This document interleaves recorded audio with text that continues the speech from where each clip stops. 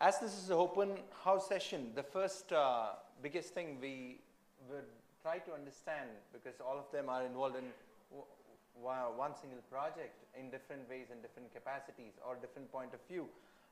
What are the challenges, the physical challenges in the resource deficit, which I believe Mr. Nirup was describing? How could you fill those gaps? Could you please elaborate?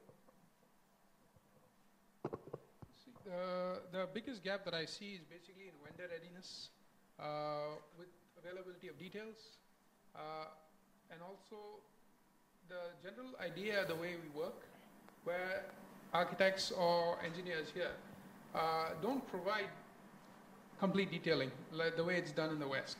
So just as an industry practice, it's very different. I wouldn't say we're wrong in doing it or we're right in doing it or we need to do more. It's a question of how the industry works.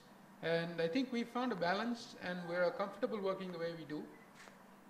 It's a question of how do you take it forward from there by making sure that everybody who has a role to play in it is empowered to do it and is able to do it in a much more easier, in a much more sort of collaborative way, potentially with sort of it's almost like how Android has taken over the market. You know, it's a free platform. It allows people to come in and contribute for the benefit of others, at least at some level, even if it's not potentially, you know, making it an entirely free resource, at least a part of it, so that people can contribute and create libraries and provide information that's really specific to their product.